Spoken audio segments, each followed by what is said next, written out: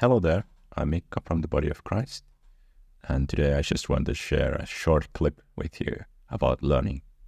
Recently I spoke about mind control and learning.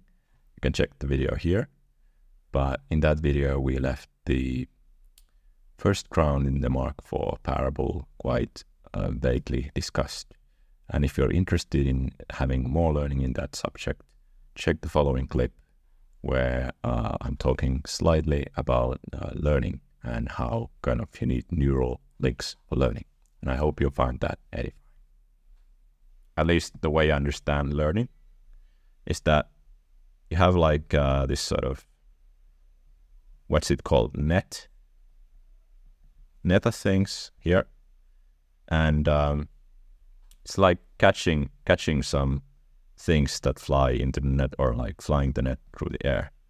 Like the bigger the net is, the more it can catch and more it can reach.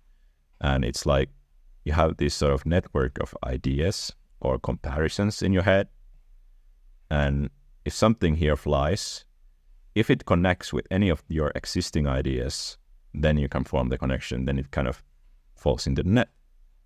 But let's see, this thing here, it's a black thing. You don't have anything to connect this to. It's too remote from anything you know. So it just flies by and you cannot catch it. And it cannot become part of your philosophy or neural network or whatever word you want to use there. It cannot be observed or understood.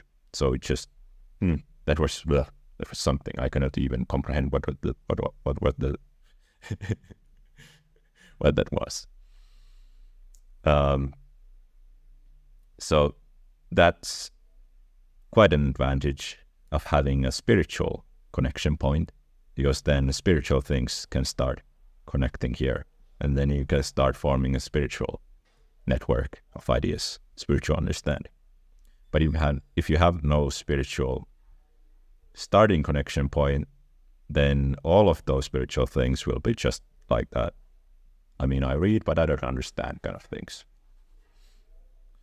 So that's why it's pretty much foolishness for the natural man, because he has no spiritual connection point.